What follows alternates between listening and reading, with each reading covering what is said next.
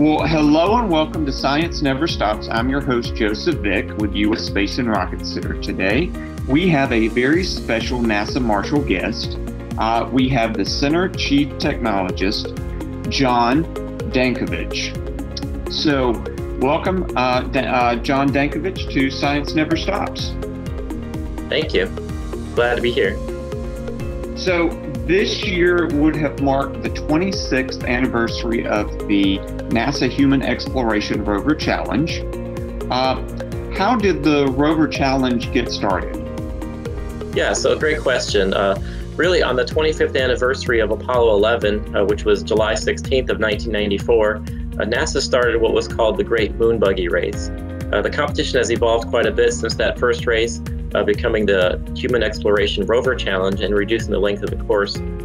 Really, however, much of the course has really remained the same. The event is hosted at the U.S. Space and Rocket Center. It has been every year since 1996. And the overall goal is to mimic the challenges of the first lunar roving vehicle, which was used on Apollo 15. So you mentioned a little bit about how it worked, but could you explain a little more detail how the competition works and what are some of the rules for the participants? Sure. So Rover Challenge is one of the 7 Artemis student challenges that are sponsored by NASA's Office of the STEM Engagement and also the Human Exploration and Operations Mission Directorate. The teams design and build lunar rovers and other mission task tools to traverse a simulated lunar surface obstacle course limited to 8 minutes of virtual oxygen. The rovers are driven by 2 students, which is 1 male and 1 female, just like the planned Artemis 3 Lunar South Pole landing mission, which we're having planned for 2024. The vehicle must go through rigorous engineering assessments and an inspection called the Mission Readiness Review, which is to meet the safety and engineering requirements for the start of the race. For example, the vehicle must fold into a 5-foot cube, much like the original lunar rover needed to fold into its allocated space during the Apollo mission.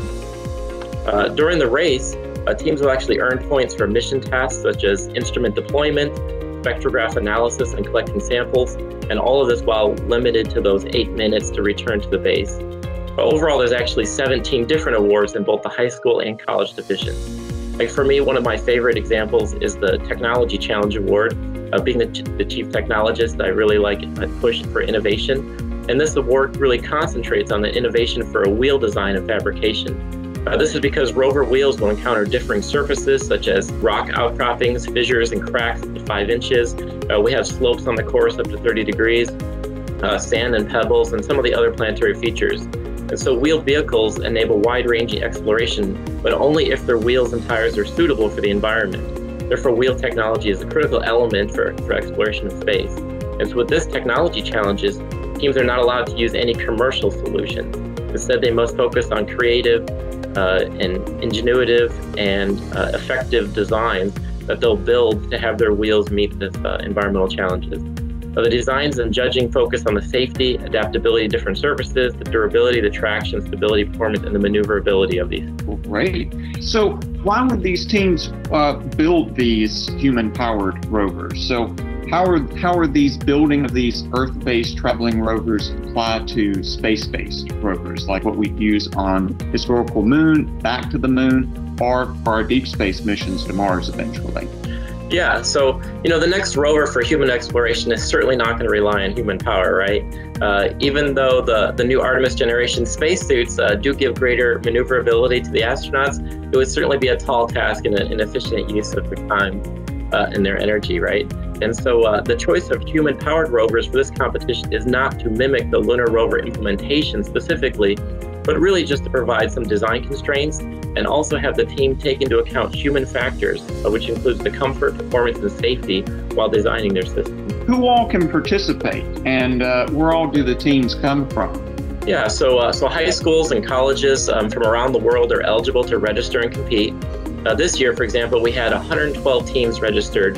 That was from 28 different states, plus Puerto Rico, Washington, D.C., and 11 countries. Those countries ranged Bangladesh, Bolivia, Brazil, I think Egypt, Germany, Mexico, Peru, and Singapore. Registration is typically open in October, and then we culminate with our event, obviously in April. So why does NASA sponsor these types of challenges for students all around the world and domestically? Sure. So the Rover Challenge, as well as those other Artemis student challenges I mentioned, which include, Student Launch Initiative, Micro G, Suits, The Big Ideas, First Nations Launch, even Lunabotics. They all seek to inspire the future ranks of scientists, technicians, engineers, and mathematicians. Really, this Artemis generation of explorers who will carry on the nation's mission of discovery in the decades to come. As we know, the Apollo generation really sponsored STEM for a lot of people. A lot of us were inspired to enter the fields of aerospace engineering and go into these technical fields. And the Artemis generation is going to have that same impact. And so Rover Challenge integrates the nation's ambitious plans for solar system exploration with practical engineering skills, innovative design, and real-time decision-making, which complements student classroom STEM curricula. I know Marshall is just as disappointed as the Rocket Center is that the kids didn't get to participate this year. What are things that these students that have built these rovers and things that they've done, worked really hard to do? What is the NASA messaging that was sent to them, or what kind of messaging was given to them for all their hard work and thanking them for doing this? Sure. So, as we all know, the safety and protection of the Rover Challenge student teams, our NASA workforce, and all those supporting the competition is NASA's top priority. And so we regret the need to cancel this year's on-site race. It's also really not just a disappointment for the teams, but for the sponsors, the NASA employees like myself that feed off of that energy we get from the students' shared excitement and passion about engineering and human exploration. And so while I don't want to diminish the loss of the on-site event, it is essentially only the operational phase of the mission. Most of the work that goes into designing, analyzing, fabricating, integrating, and testing of an engineering system for a unique mission all comes well before the countdown clock to launch, right? And so, for more than 25 years now, this annual NASA Human Exploration Rover Challenge and its sponsors have encouraged student teams from the United States and around the world to push these limits of innovation and imagine what it would take to explore the moon, Mars, and the worlds of the universe. All of this has still occurred, right? So while we're disappointed we will not be able to host all the teams at the in-person competition this year, we know that the students have gained significant value from the engineering, the teamwork, and the project tasks they've already completed. And we do recognize and appreciate this hard work. In fact, the team submitted reports earlier in March, and upon returning to work, NASA and the sponsors are going to conduct a virtual award ceremony to reward the top achievements among the participating teams. These awards include the Technology Award, which I already mentioned, a Drivetrain Award, a System Safety Award, Best Report, Telemetry Electronics Award, the Neil Armstrong for Best Design, a STEM Engagement Award, and a Task Challenge as well. In addition, all of the teams are going to receive certificates of completion. Good. So all their hard work's not going in vain. So that's great. So John, wanted to thank you for joining us this morning for Science Never Stops, and keep up the good work at Marshall, and thank you again for joining us. Yeah, and if you don't mind, before concluding, I really wanted to highlight that NASA remains open.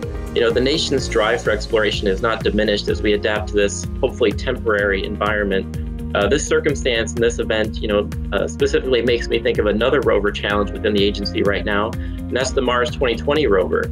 Before COVID-19, and even more now, the name of the rover, Perseverance, is fitting to represent NASA and the nation as we persevere through this time, continue our drive for exploration, and remain committed to that launch later this July. So without a doubt, we're really looking forward to welcoming back these teams for the 2021 competition. Be looking for that registration again in October. And next year is going to be a special anniversary as we celebrate 50 years of the first lunar roving vehicle. Thank you. Nice. Well, thank you very much. Thank you for that information. And always remember, science never stops.